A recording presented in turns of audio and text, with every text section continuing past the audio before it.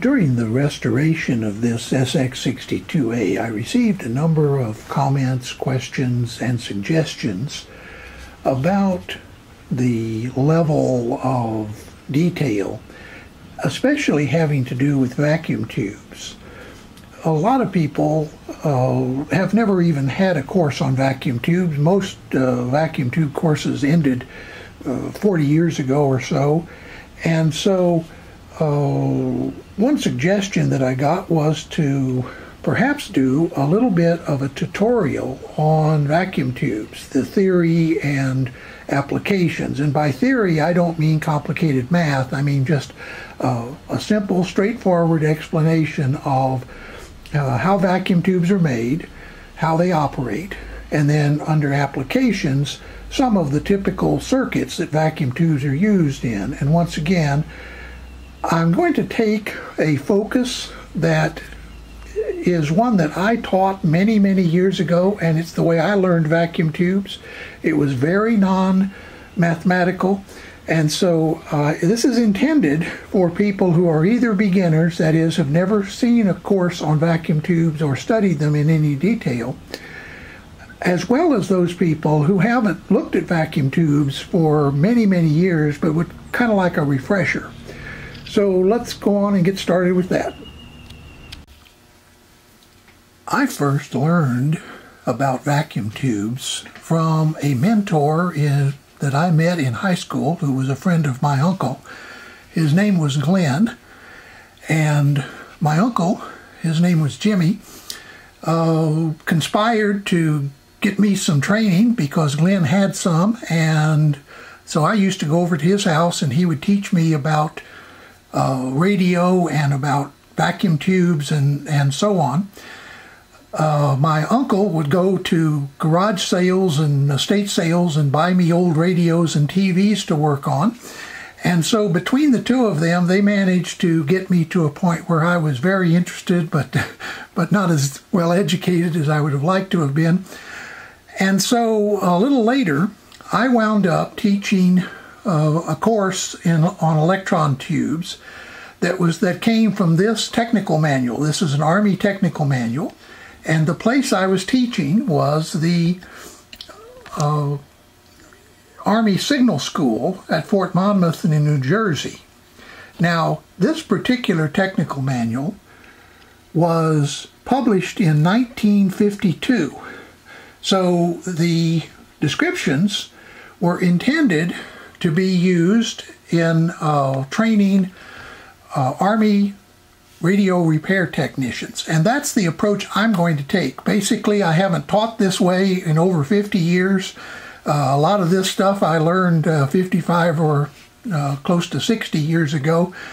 So I hope I'll be able to recreate some of the thrill that I found at the time of learning about electron tubes, how they worked, and at the time I'm only going to be using simple mathematics: add, subtract, multiply, divide. That's it. Electron tubes began as an accident waiting to happen. What I mean by that is the first experiments that produced an electron tube were actually experiments to try to prevent the filament of light bulbs from burning out. And some of those experiments were done at the Edison lab. This is an experiment that they carried out in which they heated the filament, they evacuated the air out of the glass, and then they put a plate inside the evacuated envelope near the filament and applied voltages to the plate. Now, in this case, they only have a galvanometer connected to the plate. And what they were trying to determine was whether they could, by putting a plate here, they could absorb some of the electrons that gathered around this filament. Now, they didn't know they were electrons at the time. They actually thought that it was just impurities that were being boiled off. But nonetheless, they stuck this together, they put a galvanometer on it, and they discovered that there was a little bit of current that flowed through this galvanometer. Now notice here that the battery only supplies the filament with energy to get hot. You could actually do the same thing if you've ever used a magnifying glass to get something hot. You could actually focus the sun's energy on this filament and get the same effect. In other words, you could eliminate the battery and just have the galvanometer between one lead of this filament, heat up the filament and connect the galvanometer to the plate, and you'd get the same result. Well, later they discovered that what was going on, a man by the name of J.J. Thomson figured out that electrons were being emitted by the filament, also sometimes called the cathode, but nonetheless the emitting source, and were being carried over to the plate. And that was what was actually being measured on the galvanometer, were electrons. Now, up until that time, nobody really knew what electricity inside a vacuum was. One of the next things that someone did was insert a battery in the plate. And what they discovered was if they put a positive voltage on the plate, that is positive relative to the cathode, that the current would increase dramatically.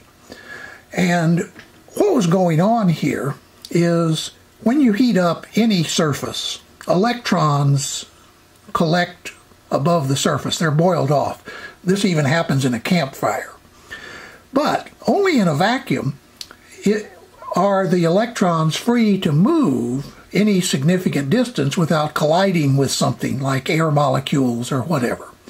So if you put a vacuum here and you heat this up to produce this cloud of electrons, kind of like a mist over a lake in the morning when the lake is warm and the air is cool, some of this cloud of electrons will be attracted to this plate. The more positive the plate, since electrons have a negative charge, the more positive the plate, the more electrons will be attracted. And so that produced a device that was called a diode. A diode simply means it's two electrodes. The ode comes from the same word as electrode, and the di means two. This is an example of a simple plot of plate current, that is the amount of current flowing this way, versus the plate voltage. And as you see, as the plate voltage increases, the plate current increases also. It's not a perfectly straight line, but it's fairly linear. Eventually, diodes were produced in an envelope like this, with the filament in the center, the plate surrounding the outside. This is a half wave, in other words, a one-plate diode. Of course, there's a glass envelope to hold the vacuum, and there are glass stems inside that hold things like the filament supports. The getter is a material that is flashed. That is, it's heated from the outside, usually with an induction heater. And it actually flashes, kind of like flash powder. And the purpose of that is to eat up the rest of the oxygen that might be in the tube even after they've evacuated it. And then, of course, a base was installed with pins at the bottom so you could make contact to the circuit. Now, as we saw, when you put a positive voltage on the plate, you get current. That is, electrons flowing from the cathode. And here, the heater and cathode are shown separately, and I'll explain that in just a second.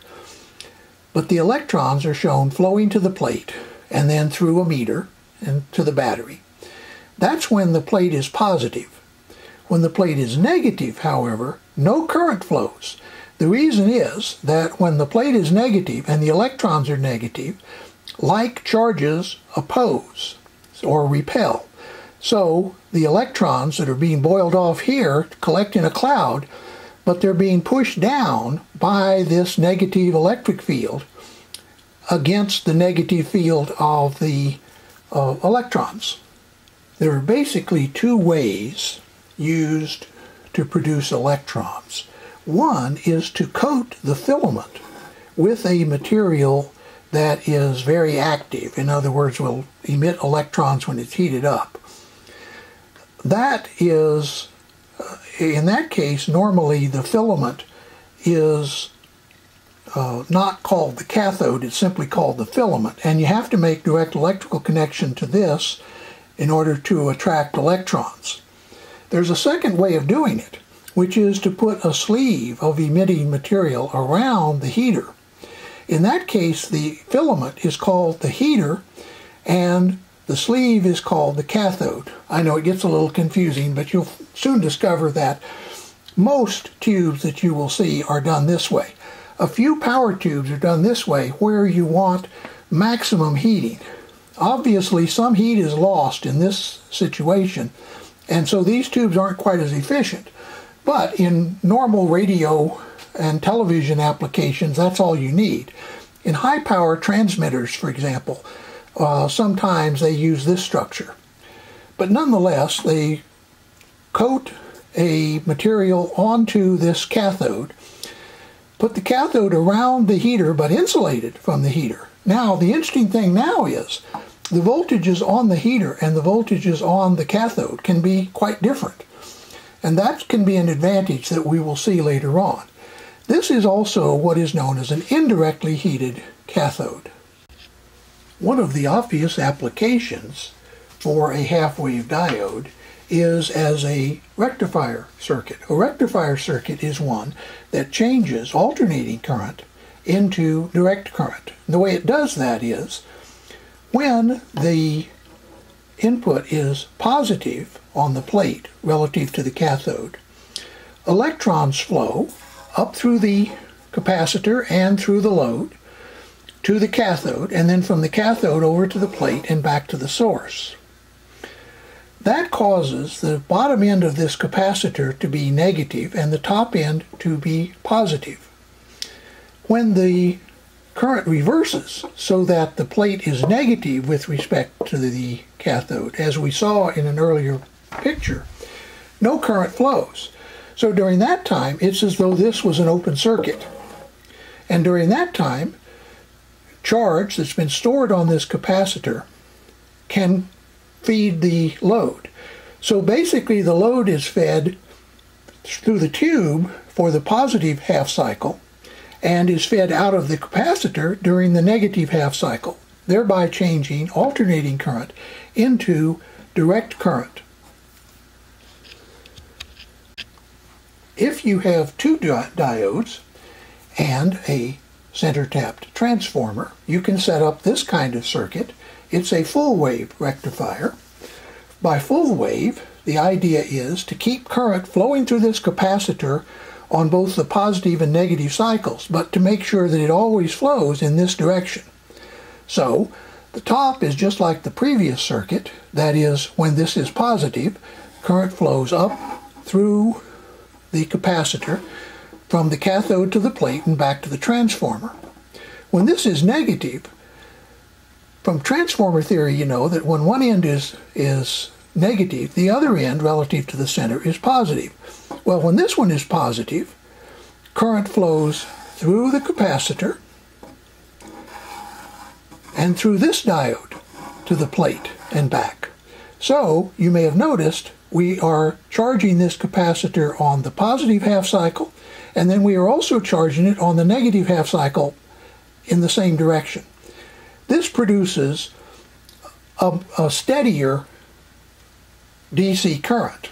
That is, one that is more constant over each cycle. Diodes are also used as AM detectors, AM meaning amplitude modulation. In this case, the input is tuned to some frequency. In this case, let's say that's the radio frequency of the station you're listening to. The diode causes current to flow in one direction and basically cuts off the bottom half of the RF. In doing so, it produces a wave that you see down here whose amplitude varies with the amplitude of the incoming RF signal. So if you have an AM signal here and you tune this secondary to that frequency, across this capacitor, and this capacitor is usually a fairly large capacitor relative to this one, across this capacitor you will get an average voltage, and the capacitor will essentially short out the RF part of the input, leaving across it a slowly varying audio signal, and then that audio signal is then applied to your audio amplifier. You'll see these detectors a lot in AM radios, and a similar, though slightly more complicated circuit is used to detect FM. We will not talk about that here. A specialized kind of diode is also used as a voltage regulator. Now, by specialized kind of diode, what I mean is it still has two active elements. In this particular case, the cathode is cold. That is, there's no heater or filament in this tube, just a cathode. The space, instead of being filled with a vacuum, is filled with a gas that has the property that the gas breaks down at a particular voltage. That is, the pressure of gas in this tube and the spacing between the cathode and plate are carefully adjusted in manufacture so that at a particular voltage, for example 150 volts, the space between these will break down and electrons will flow from this cold cathode to the plate. So if you put an unregulated DC, let's say DC that is varying from say 170 volts up to 200 volts and back down again, and you put a resistor in series, what happens is this tube conducts more current the higher the voltage. So as this point tries to go up, it starts at 170 volts, but because the tube is conducting, it drops 20 volts across this resistor. So 170 minus 20 leaves 150. Now when you put 200 volts here, the tube will still be 150, and the 50 volt difference will be dropped across the resistor. So the effect is that the output is a regulated direct current that is fairly stable. After the invention of the diode, a man by the name of Lee DeForest began experimenting with the idea of trying to control the current between the filament and the plate, or the cathode and the plate, in a way without varying the plate voltage. That is, trying to put some kind of structure in between that would either increase or decrease the current flow. This was called a grid. And so DeForest created this multi-element tube with a filament, it's also the cathode, a grid in between, and a plate. And the way it works basically is, you remember I told you that the plate is positive, the electrons are negative, so they're attracted to the positive plate. But if you put a negative grid, that is, if you put this grid in and apply a negative voltage here relative to the filament, that negative voltage will repel those electrons, and fewer of them will get through. Now, this isn't a solid plate, so it doesn't stop all the electrons. And the more negative you make this grid, the more it cuts off the electron flow. This type of tube was called a triode, once again, because it's 3 electrodes. The battery used to supply the filament began to be called the A battery. The battery to supply the plate was called the B battery. So the battery to supply the grid was called the C battery. Later this was called the bias battery. So here you see is a circuit to test how a triode works. You'll notice that there is a voltage that is applied to the grid that is called the C bias, and that can be varied. It can be either a negative value or a positive value.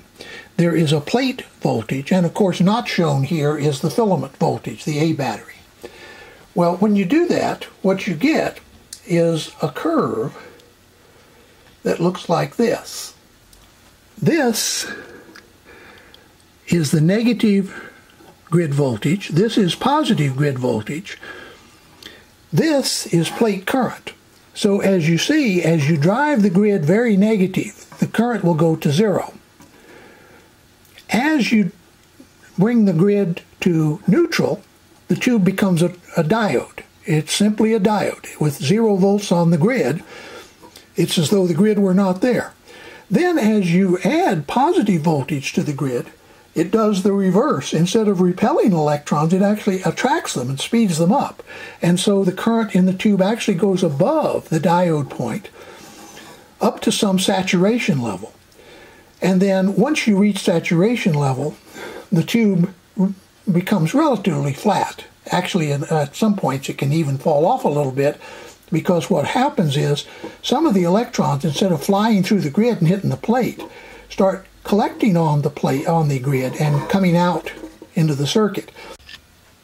So here is how you might use a triode to produce an amplified signal. Notice here the C battery is supplying a grid bias, but there's also an input resistor, and across that resistor we can put a varying voltage. That varying voltage will add to and subtract from the bias. Similarly, on the plate we have a B battery supplying plate voltage.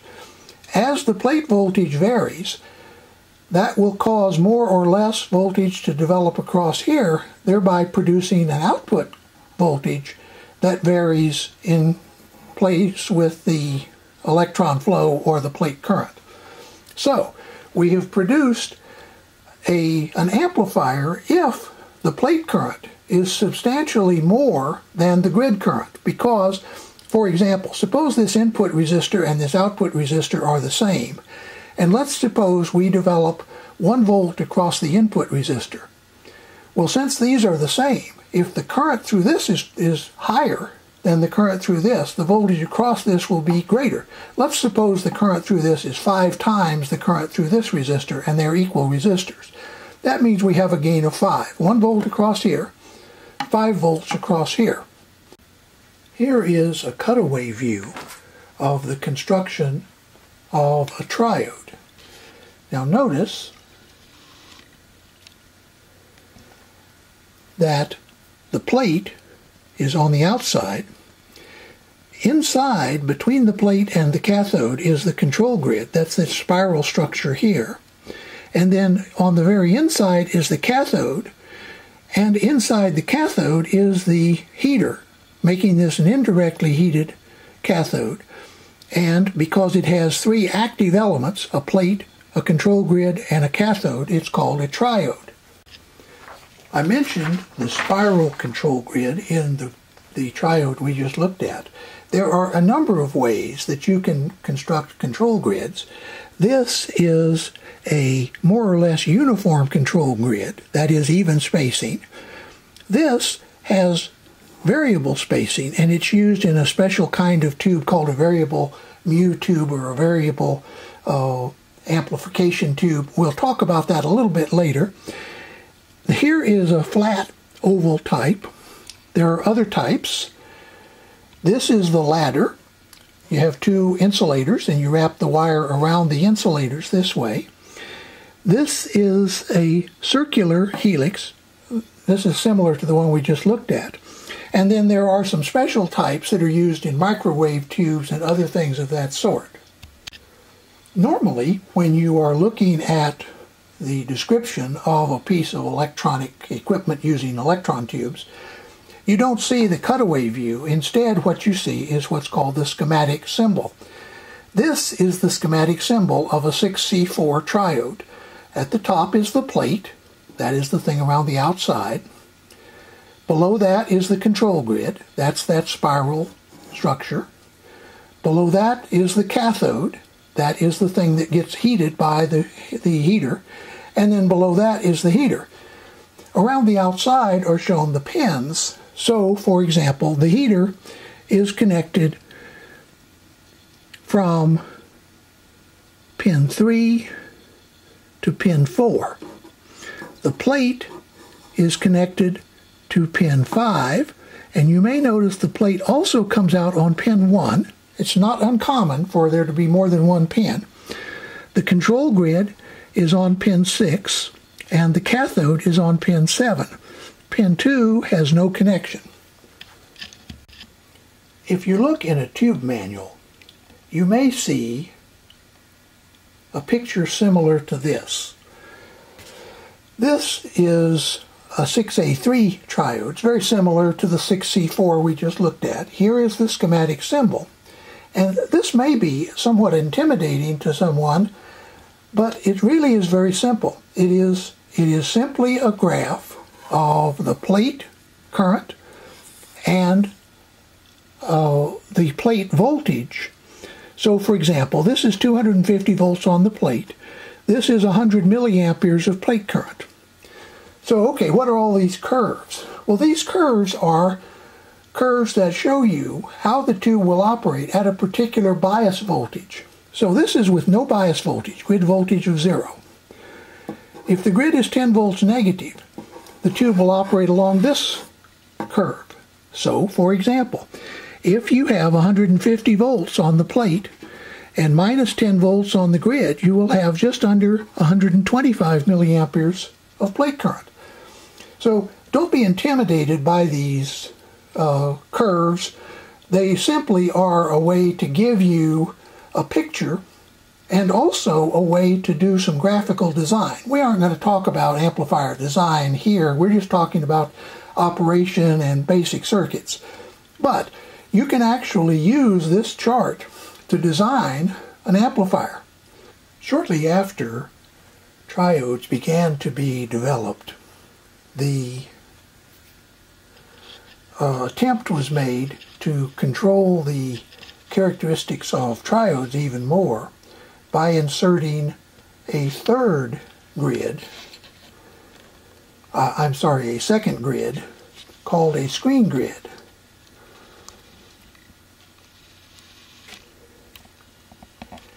And it was inserted between the first grid, now called the control grid, and the plate. Normally, the control grid in those days was connected to a top cap. That was done to reduce capacitance because by bringing the leads of the control grid out through the bottom of the tube, it was very near all the other elements. And in those days, it was hard to control the capacitance of those leads, so they brought it out the top. That resulted in this kind of tube that is a tetrode, or 4-element tube. On the left is one used for receiving. On the right is one that was used for transmitting. Of course, the only difference being it was intended to carry a lot more current. The reason that that extra grid was called a screen grid was that its purpose was to reduce the coupling between the plate and the grid. At this time, a lot of the radios were called tuned radio frequency, or TRF, receivers. That meant that the plate was tuned to the same frequency as the grid. And what they noticed was, as they tried to increase the amplification, the tube would begin to oscillate. So a screen grid was placed between the two to cut down the control grid to plate capacitance, which is where the feedback was occurring, causing the oscillation. For the screen grid to operate effectively, it has to be operated at a potential that is higher than the cathode, but lower than the plate. And so, as you see in this depiction, a battery is tapped. Now, of course, normally in an AC powered receiver, you don't actually have batteries. Instead, you would have a resistive divider that the plate supply would come from a higher voltage point than the screen supply. This helped TRF receivers to operate at higher gain. However, it had one unfortunate consequence, and that was the characteristics were really messed up down here when the plate voltage drops down near the screen voltage. You'll notice this incredible nonlinearity here. Now, as long as the plate voltage is very high relative to the cathode and the screen grid, the tube operates almost like a triode, and everything is fine. But when you apply a large voltage to the input, the plate swings a lot. So, for example, the plate might swing from 250 volts down to 100 volts, or maybe even 50 volts. And if it does, all of a sudden, instead of this nice linear characteristic, you start getting this incredible distortion. So, an attempt was made to find out why that was occurring. Well, it turns out that what was happening is that as electrons would hit the plate, they would bounce off, some of them, back into space. Well, if the screen grid was nearly as positive, or in some cases even more positive, than the plate, those electrons, instead of flowing out of the plate, would flow out through the screen grid. So, this so-called secondary emission at the plate was made worse by a screen grid, particularly if the screen grid voltage was close to or above the plate voltage. And that's what was causing this incredible nonlinearity. So, the next attempt was to correct that. And as you may have guessed, the way they corrected that was by adding yet another grid. You'll notice at the top that there are three grids. An inner grid, the control grid, a second grid, the screen grid, a third grid, now called the suppressor grid. Suppressor because it suppressed the effect of secondary emission. So let's look at that in a circuit and see how it did it. So this is a pentode. That is a tube with 5 active elements: a cathode, a control grid, sometimes called grid 1, a screen grid, sometimes called grid 2, and a suppressor grid, sometimes called grid 3, and of course the plate. So how did it work? Well, by putting cathode potential on the suppressor grid, it basically blocked the electrons. Remember, the cathode is very negative relative to the plate. So if an electron bounced off the plate due to secondary emission, it would be less likely to be attracted to grid 2 if in between there was an element that was very negative. And that's what G3, or the suppressor grid, did. Because these grids were very open, electrons flowed generally through them very easily. And particularly with a high enough plate voltage, the electrons acquired enough velocity that they would slam into the plate. That actually was the reason you had secondary emission, was the velocity of the electrons was kind of high. But now you could gain the advantages of a screen grid tube, that is, isolating the plate from the grid a little bit better, and also not have the nonlinearities associated with the tetrode. So if you look in a tube manual under a pentode, what you find are a set of characteristics. Once again, this is various values of bias voltage. This is plate current, and this is plate voltage. Here is your pentode. But you'll notice that now the tube is considerably better behaved. That is, as the plate voltage drops down, at some point it reaches a point at which the plate current begins to drop off quite a bit. But at a much lower voltage. Notice that at 50 volts here, this tube is still operating on a relatively linear part of its curve. As you saw earlier, the pentode, or the tetrode that we looked at, by the time you got down to 50 volts, had a big dip in the plate characteristics, or the plate current.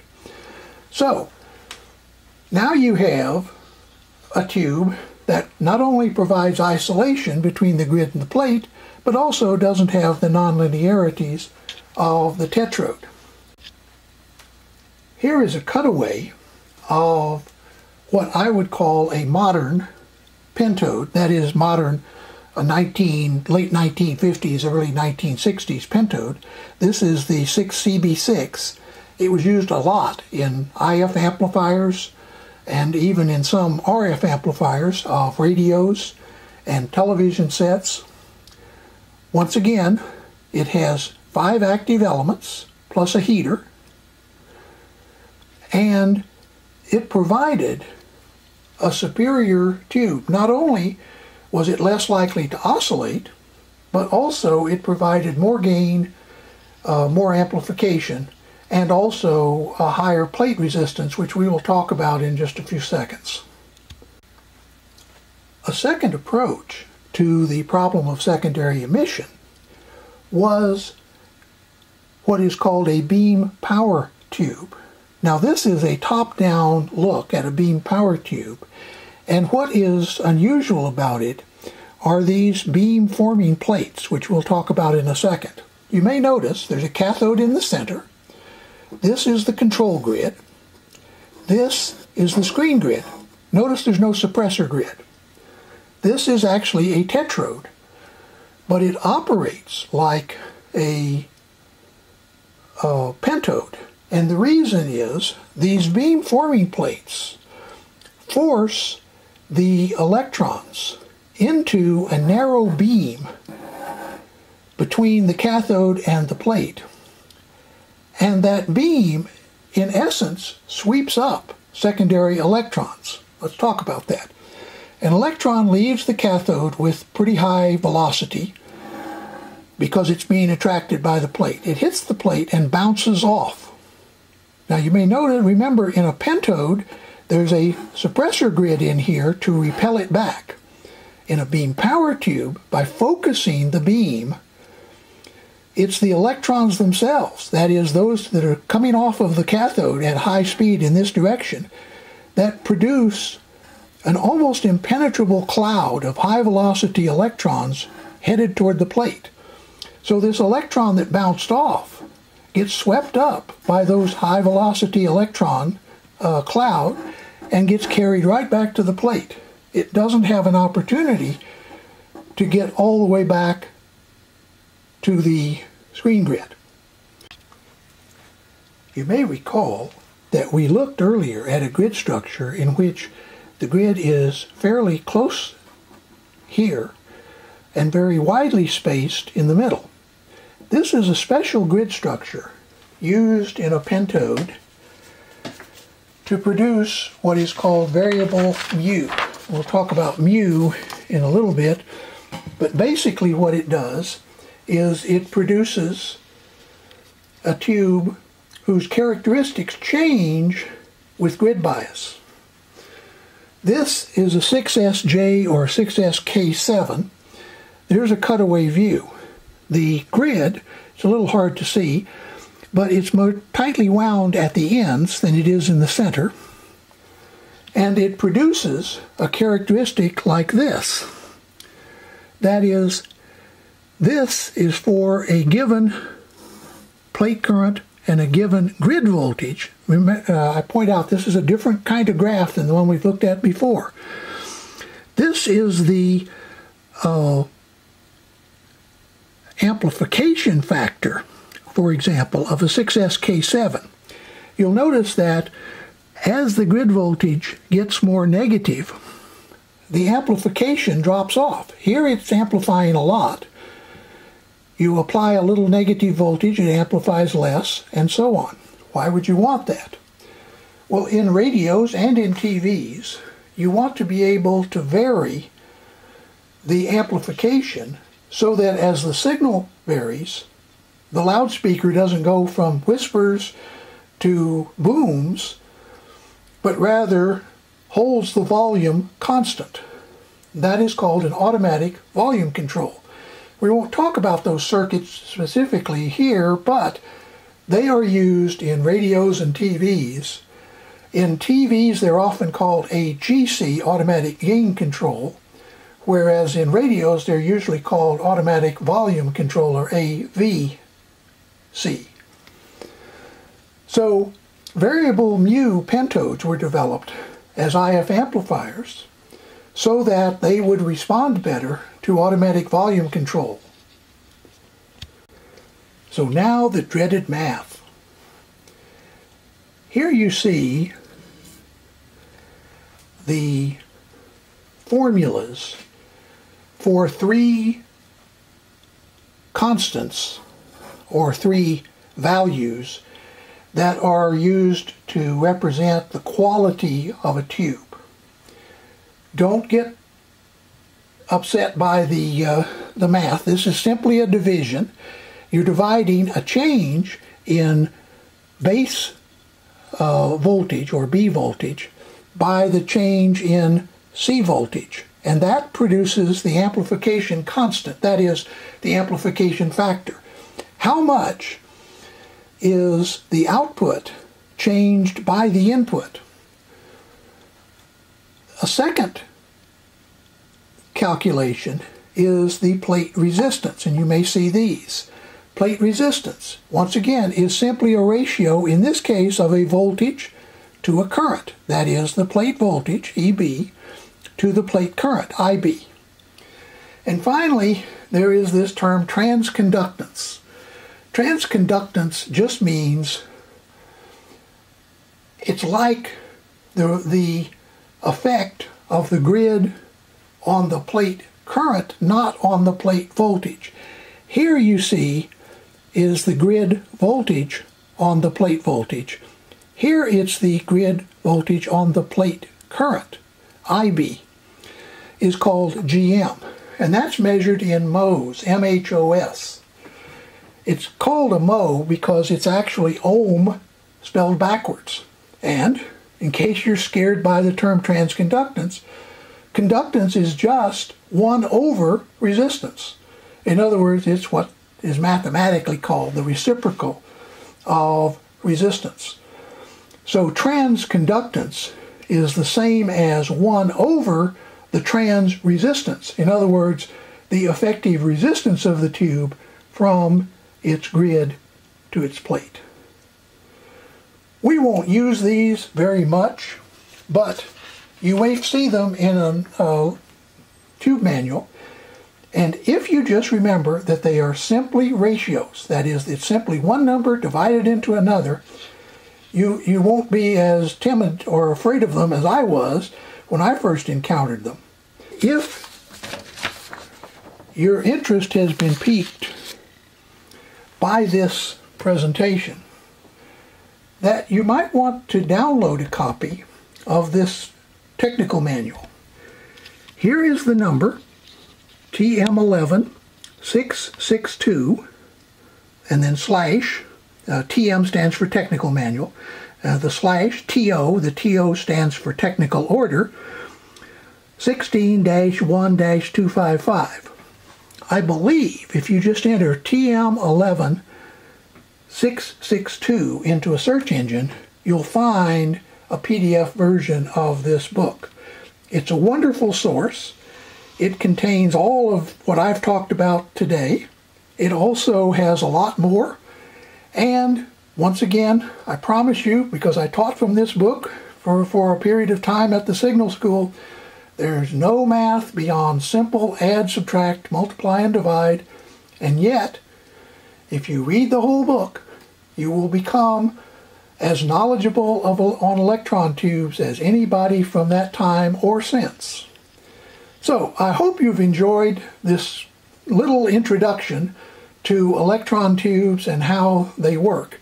I'm going to do another section on electron tube circuits, but I thought I'd separate this so that it doesn't run too long.